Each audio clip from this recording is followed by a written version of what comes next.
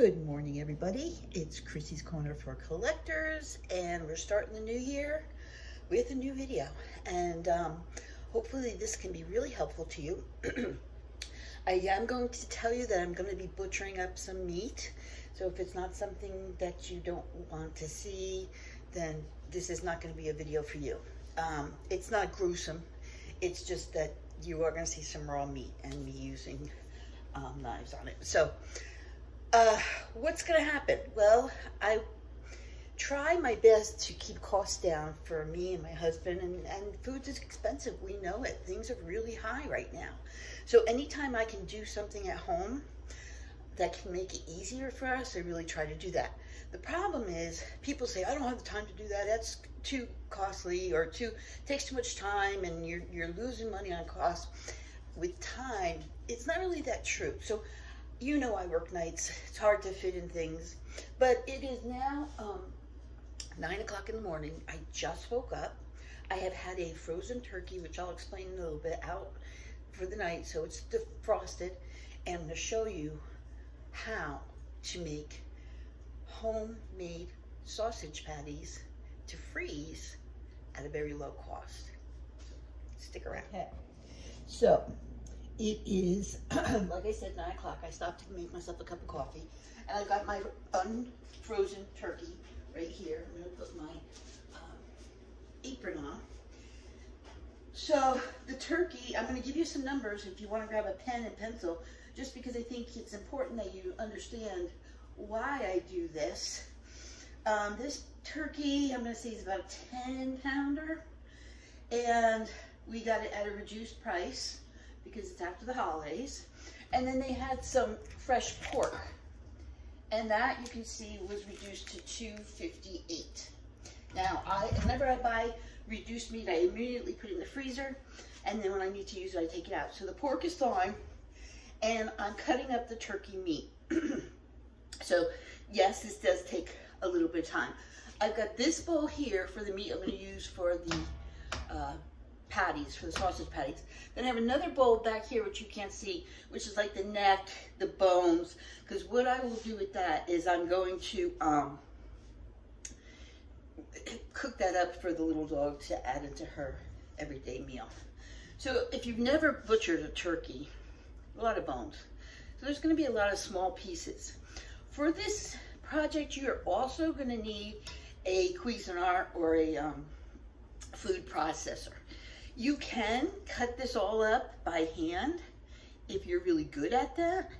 For me, it's just easier to use to the processor and be done with it. So what I'm doing is I'm just taking little slivers of meat off, big ones when I can. And remember, the food processor is going to cut this up much finer and make it into a ground, which is what inevitably we want to do. I am leaving some fat from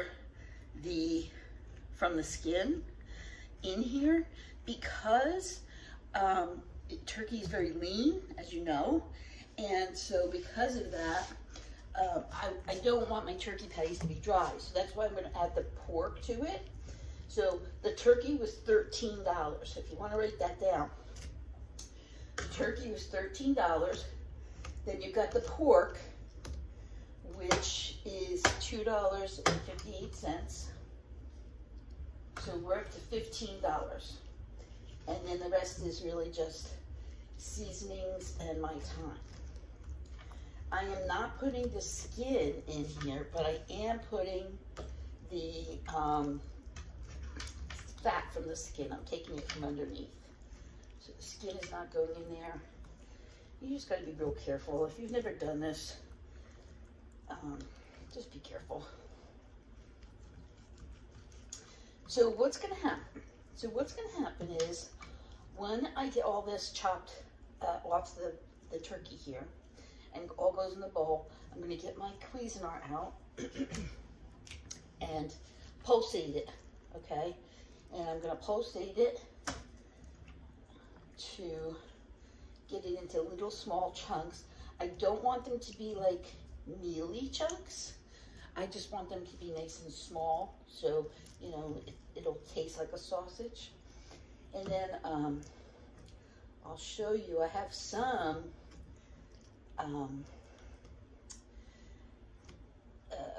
spices that have been drying over the last couple days that I'm going to put in here.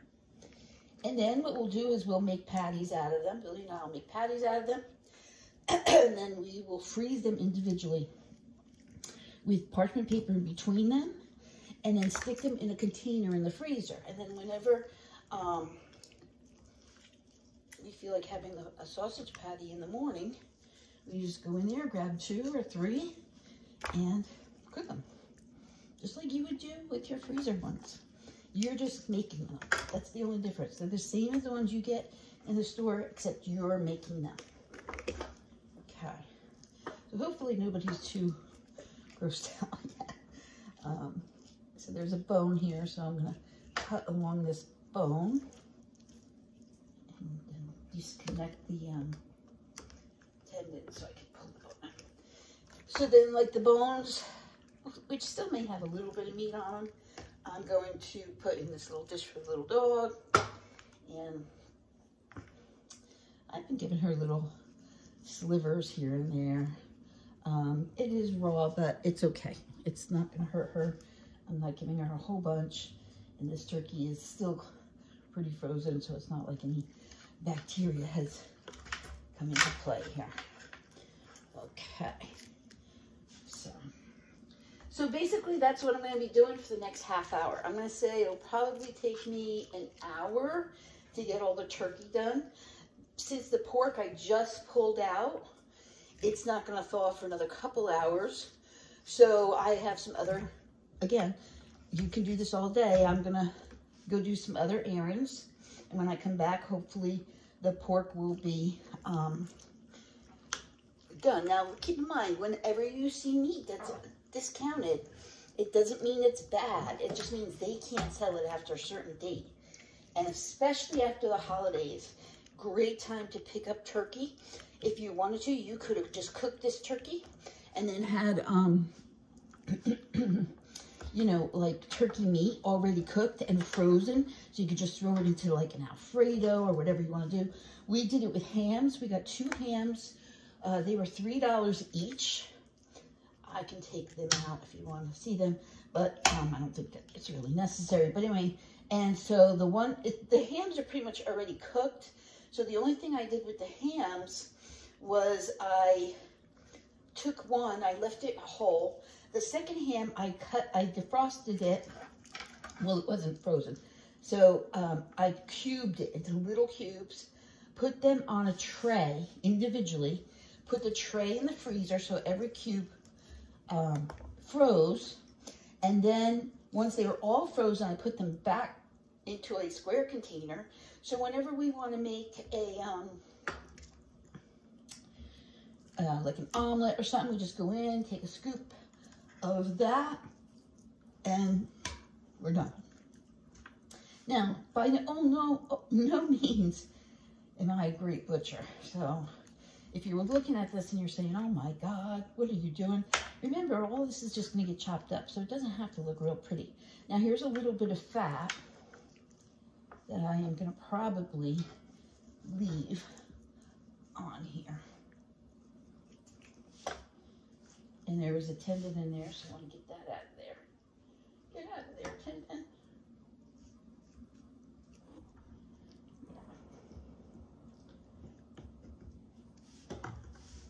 Tendons are the hardest part to get through. So I'm not going to keep you with the rest of this. I mean, I'm pretty sure you understand what I'm doing. And I'd rather you see some of the finished product. Get my handy dandy extraordinary scissors to cut off whatever I don't want. That looks good. All right, so let me work on this and we'll be back. Okay, so I finished the turkey. It took about an hour to do the turkey, no lie. I'm not crooked. So it took an hour to do the turkey, but I really wanted to get as much as I could off of it. I put all the meat back into a big bowl, and I had to wait till the next day because I ran out of time. So I'm going to show you how I'm going to make the meat part of it. So remember, going back, bought a turkey for $13, price reduced. Bought those pork chops, price reduced for like $2. So we're up to $15, okay? So, but I'm gonna show you how to make the sausage now. Okay, so I got my food processor with my blade in there. It's all ready to go. I have a clean bowl for the mixture. So I'm gonna start to take in some of the turkey pieces that are already kind of small, okay? And I'm just putting the little chunks of turkey in there. And this part doesn't take very long. It's just kind of tedious. So I'm going to do half of this with the turkey. Now this piece was a little bit big, so I'll cut this in half. And that's probably a little bit big too, but I can pull that apart. And now I'm going to add like 5, 6 pieces of the cubed pork. Okay? So I'm going to put my lid on.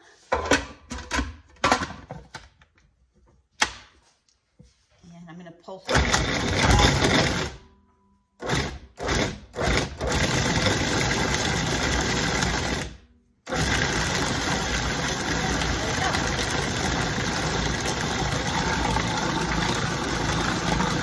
going to hit it off. So it's not really, really small. But there it is, the consistency. So I am going to take a little bit out. I am going to repulse this all again. Hey!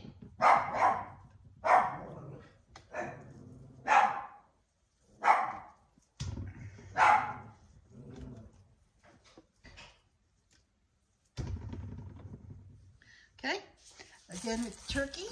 I don't know what she was barking at. Sorry about that. Kind of startled me because she doesn't ever do that. Okay. Turkey. Okay, now this is the big breast. So we're going to put that up. Throw some pork in there. Pork.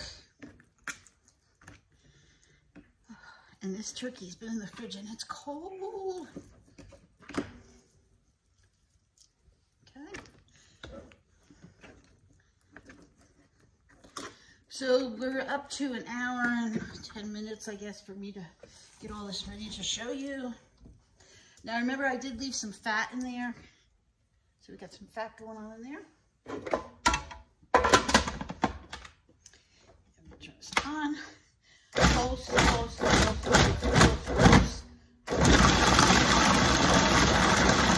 Very loud.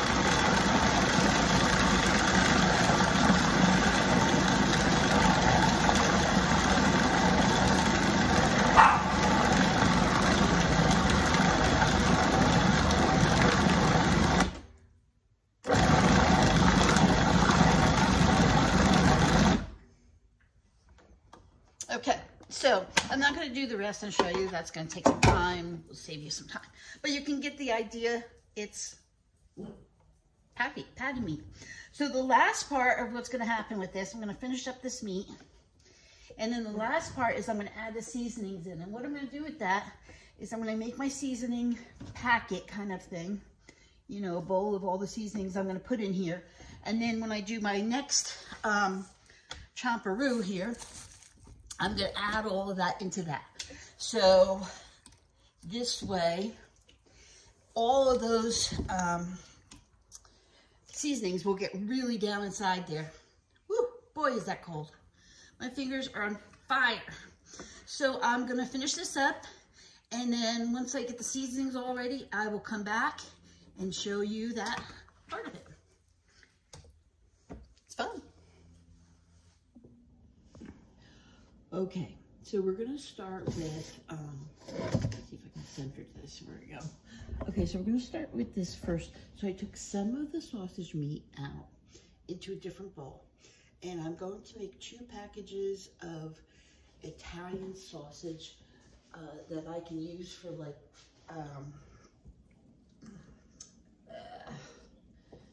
you know, in like lasagna or stuffing or whatever. So I have a concoction of dried spices, And basically, it's about, I'm gonna say for 2 pounds, there's probably about 3 or 4 tablespoons of dried stuff. What's in here? Basil, oregano, rosemary, garlic, salt and pepper. I put a little bit of parsley in here. What else did I put in here? I put some like all-purpose seasoning, like meat seasonings, and a little bit of onion powder too. So to that, to this meat, which is ice cold, so I may have to go wash my hands in between. I've washed my hands before, but when it's cold meat like this, your hands get kind of frozen. So, okay, so here's what I'm gonna do. I'm gonna take my seasonings and I'm gonna sprinkle it all over the top. Just like that. Okay. And I'm gonna leave some in here because I'm not sure that I wanna use it all. But, okay, so that's that. I've used like 3/4 of it, okay? And then all I'm gonna do is just massage it in. That's all. It's cold, that's for sure. Now see, every so often, some of the little white skin from the meat will show up, so I'm gonna take that out. It really smells good. And then what I'm gonna do is make 2 packages of ground turkey / pork to use, like I said, in lasagna or meatballs or whatever I want. So I want to make sure that those seasonings get dispersed really all over. Okay. It really smells good.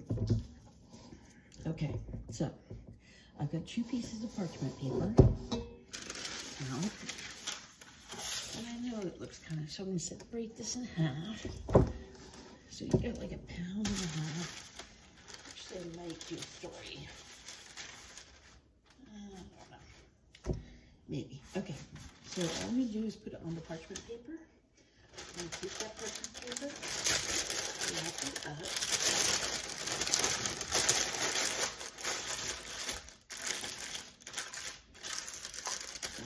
And I've already got 2 bags going that say Italian sausage and the date. And I'm going to stick them in there.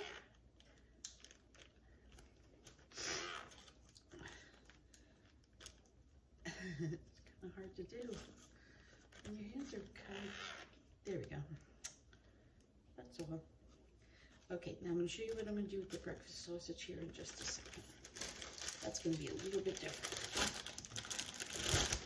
Ready to go to the freezer.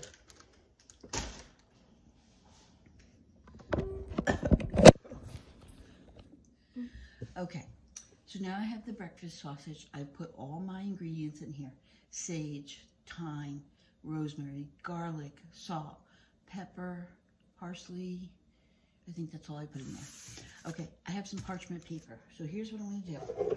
I have this scooper, and it's good because it kind of measures out. So I'm gonna take a scoop. Now, one of the things when I was kneading this that I do want to tell you about is that you have to, when you're kneading it, feel through it. This is not an easy project by any means. This is not for the new person. But so when you're kneading through it, if there's any big pieces that didn't get chopped up, you want to take them out. You know, you don't want them. So here's a little like large meatball size, and I'm gonna kind of roll it around. I'm gonna make it into a patty. Now here's the thing, this is a little bit too much meat, so I'm gonna take some out. And the reason that I do this is because we are going, the patties that I'm gonna make are gonna be for breakfast sandwiches. So I want to try one out. You always wanna try one out because now is the time I can add seasonings, take away seasonings. So I'm gonna make a little patty. And remember, it's gonna shrink when you cook it. So this is about a nice size. I mean, you don't have to determine which size is good for you. And then the next thing I'm gonna do, which I'll show you in just a second, is I'm gonna take one of these before I get anything else going, and I'm gonna cook it. I'm gonna cook it for 2 things. Number 1, I wanna make sure the seasoning's right. Number two, I want to see how small it gets, because maybe I have to make them a little flatter. I think this one might be just a little flatter. That looks good. And the parchment paper is really a big help. Okay. So there's a lot of seasonings in that. Maybe I might need to knead it just a little bit more. Okay, we're gonna cook this and then we'll show you the next part. Okay, so I've got my little skillet here.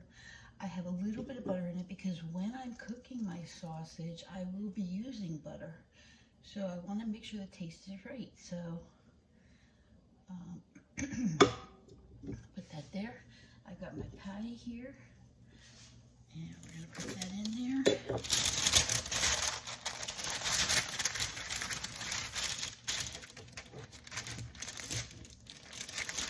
And again, what am I looking for? Well, I'm looking to make sure that the taste is right and to see how small this, when it fries up, it gets, because I want it to be sandwich size, right? Okay, so there we go.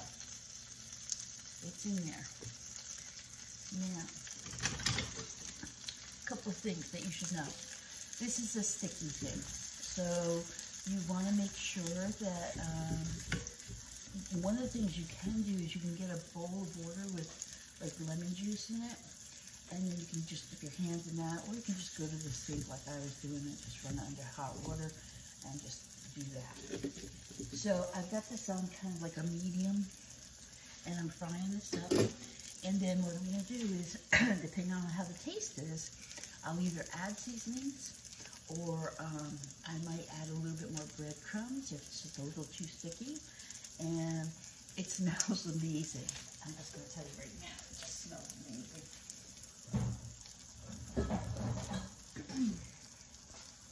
These silicone lids are really good. If you don't have them, they're by Luc Creuset, and they really help a lot. So, again, always test. Take one out, test it up, make sure that it's going to hold together. So you can see. And remember, this is turkey and pork, so it's not going to be really dark, but look at that. Isn't that nice looking? Now, one of the things I also like to do when I'm cooking this, I want to get a char on this, which you can see.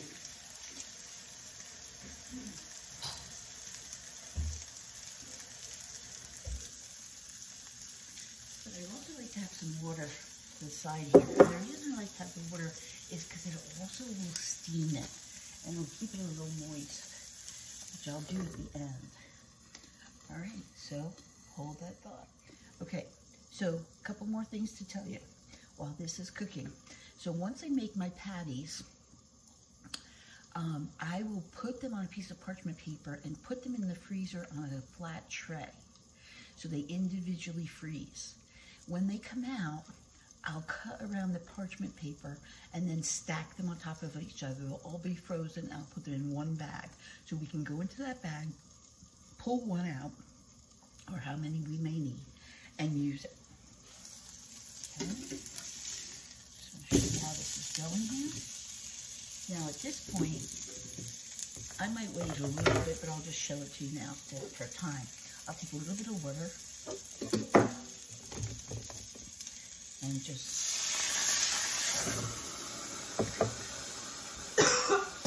pardon me, steam it. And that's going to help it cook a little faster and keep all those juices in there. Ooh, it smells good.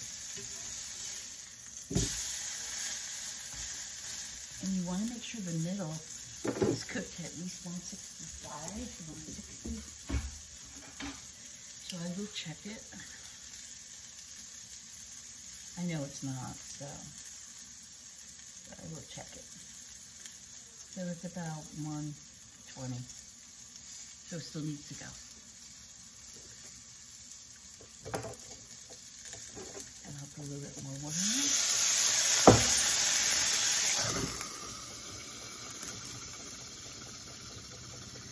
Yummy. And there you got your breakfast sausage. So you can take 1 hour at a time, 2 hours at a time. You saw that I put some loose in there, so I want to use it for that. And then make your sandwich. Now, I want you to see how big. It actually didn't shrink down a lot. Do you see that? So it really didn't shrink down a lot. So I think that that's the perfect size. I think that's how I'll make them all, which is just slightly less than the scoop that I showed you before. So I'll still use a scooper, but probably just a little bit less in a scoop. All right. Now it's the time for the taste test. Okay, here we go. Can you see it's cooked all the way through? Remember, there's not a lot of filler to this, so it's going to be a dense piece of meat. I'm going to give it the taste test. Plenty of salt.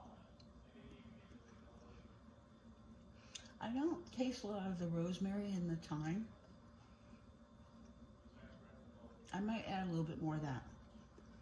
Is one taste okay? No, we need more. The denseness is perfect for a sandwich.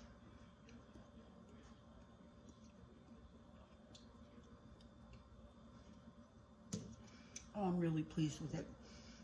I'm going to add a little bit more thyme, a little bit more rosemary, just for my likes. But otherwise, it tastes delicious. So I will take a picture of when I make the patties and put them in the freezer so you can get an idea about that. But basically, that's it. Did it take me a while? Yeah, this isn't an easy project. But it is a money-saving one, and a time-saving one when you're trying to make a breakfast. You can put this in the microwave. Can you use fresh fresh herbs? You can, but you need a little bit more. My calculations and my recipe kind of thing is based on dry, so it's really good. Okay, a couple more pictures, and I want to thank you guys for watching, and thank you guys for listening to me, and I hope you have a great day. Okay, here's the patties. It really helped to use a little flour so it wasn't so sticky. I have 2 layers of the patties. So it's gonna go flat like this in the freezer, a couple hours, maybe 6 hours or so till they're hard. And then I will put individuals in between paper and put them either in a container or a bag, doesn't matter. And then as I need them, take them out. I also cooked up 6 of them to have for during the week. They're already cooked. They're going to be in the refrigerator, so if Billy needs to make a sandwich, or if I want to make a breakfast sandwich in the morning, it's already cooked. I don't have to wait for it, just have to heat it up in the microwave. And they taste delicious. Okay, so there's 2 bags of these patties. As you can see, they're individually frozen. So all we have to do is pull them out and heat them up. This was fun. I hope you enjoyed it.